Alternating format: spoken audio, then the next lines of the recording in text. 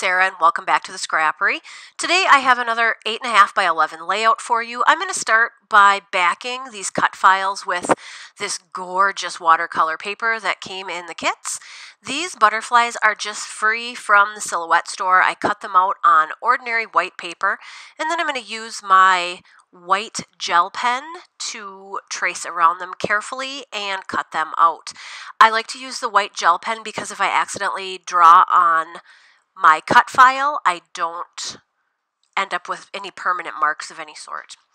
So now I am just grabbing my favorite little scissors for doing some fussy cutting here, or fine cutting. I will be fussy cutting some of those butterflies in a minute.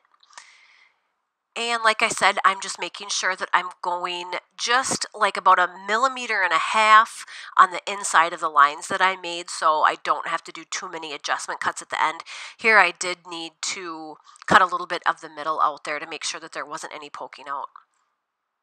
Now I'm going to grab my Tombow Mono Aqua, which has been working great, and it's really cheap. It's like $3 US for that big bottle.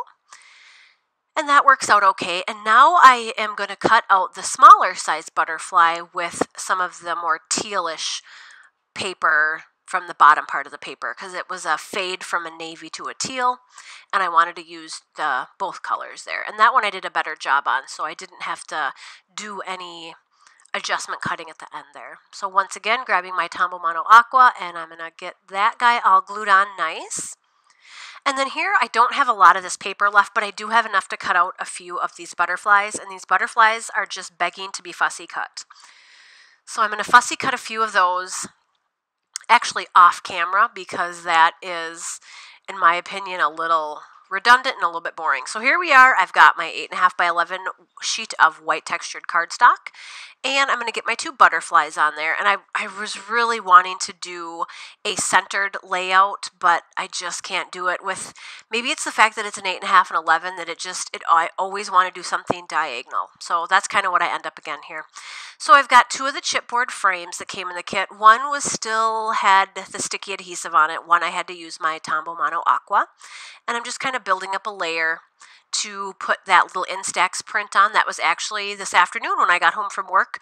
My 2 daughters and I were just sitting on the back steps hanging out because it's just a lovely afternoon, and she was telling me some stories from her adventures in 3rd grade, and I snapped a few pictures of both of my girls, and that one turned out so well I thought, oh, I'm going to scrapbook that tonight before dinner. So I'm just trying to figure out what I'm going to do for my title. I do not have a lot of my kit left. I've probably used 2/3 of it up, if not more.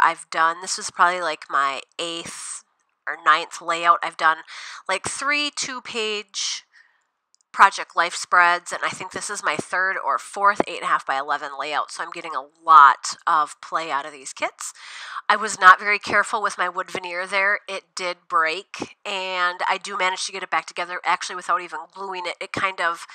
The 2 ends kind of did want to stick together, so I just used a pop dot to stick that up, and then of course my pop dots were in the way of those chipboard letters, so I'm just going to use a little bit of glue on top of the chipboard letters to get the O and the W to stick on there. And then here come some of my fussy cut butterflies, and I did fold them in half a little bit to give them some shadow and some dimension and kind of look like they're about to flutter up off of the page. I also grabbed a really cheap like 3/4 inch butterfly punch from my stash and just punched a little bit of vellum from my stash. And I also grabbed my 3/8 of an inch little knockout from AC, and I used some glitter cardstock from last month to cut out some really, really tiny glittery butterflies. And I'm just getting everybody stuck down there really good and trying to decide how many butterflies I want to get on. And I'm trying to fill up kind of the dead white space in the middle and get most of that covered up. Kind of like the middles of the butterfly there above the O. I want to get something in there. And I'm just trying to decide on my last placement of the butterflies. and I want to make sure that I don't have too much pink in one spot, I don't have too much dark blue in one spot, I don't have too much yellow in one spot, because I don't have a whole lot of yellow going on in this layout. So I wanted to make sure that everything was kind of evenly spaced. So this is just 3 little quick strips of journaling I did on my typewriter. I think it says, Bella and I sitting on the back step, listening to stories about her day. And I used my We Are Memory Keepers typewriter just to type that out on actually some old Beautiful Mess 9x12 paper that I didn't really like. So I'm just using the back as blank white to do my journaling strips lately. Good tip to use up your stash, I guess.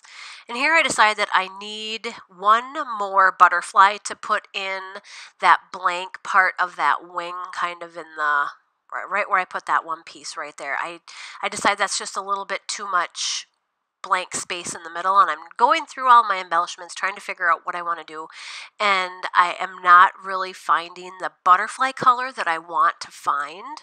So I end up digging around, and finally I do find another whole one of the yellow and red butterflies. The problem is that I wasn't really careful when I was cutting out the backing for my cut file. I wasn't really paying attention to what butterflies I wanted to use on the back, when I probably should have done that too. So there's another one of those gorgeous yellow and kind of dark pinkish red butterflies, so that evens out my yellow, pink, blue kind of that I have going on diagonally there. Here I'm grabbing my last little bit of Heidi Shine in my favoriteest bottle ever. I'm going to give it a good sprinkling of that. And now I am doing my best to not stamp upside down this week like I did last week. And I am stamping that with today's date, which is June 5th, 2017. And that is it, ladies. We should be getting new kits fairly soon. I'm pretty sure Renelle will be mailing them out the end of this week, so be checking your post box for that very soon. I hope you guys are enjoying what I'm bringing to you guys today, and look for another video from me next Wednesday. Bye, ladies.